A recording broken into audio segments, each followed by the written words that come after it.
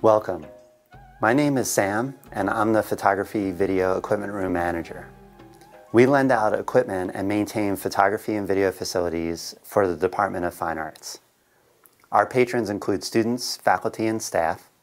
Equipment and facilities are shared resources, so it's important to treat them with care. Return your checkouts on time, and clean up after using the studios, classrooms, and labs. You can find the Digital Loan Equipment Agreement form by clicking on the link in the Equipment Room FAQ.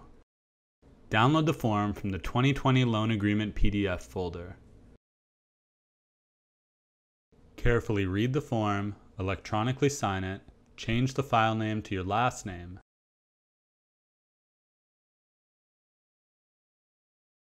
and upload it to the Loan Agreement Uploads folder. The loan agreement form is a binding contract between you and the university. You must adhere to all of the policies and procedures detailed on this form. Habitual abusers of the system jeopardize their access to equipment. It's also important to remember that you, the student, assume complete financial responsibility for the equipment that you check out, and you will be billed for the cost of any repairs or replacements that result from lost, stolen, or damaged equipment. These expenses will be charged to your bursar bill.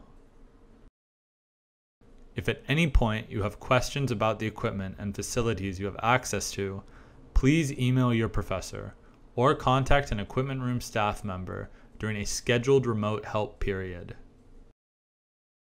Make sure you reserve your equipment at least 1 week before you intend to check it out. All equipment that you want to check out must be reserved at least 1 week in advance.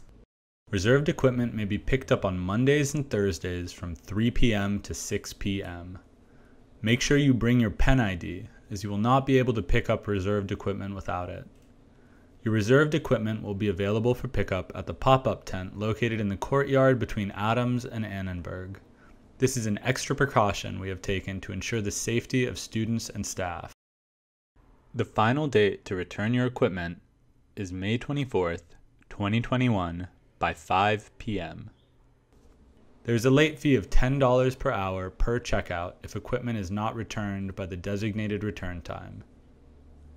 Make sure that you always return all of your equipment on time. Even if you are only missing one component of a checkout, like a cable or a charger, your fees will accumulate until all of the components have been returned. The university will observe a quiet period until February 1st. All graduate and undergraduate students must abide by certain limitations on movement and ability for the collective good of our community.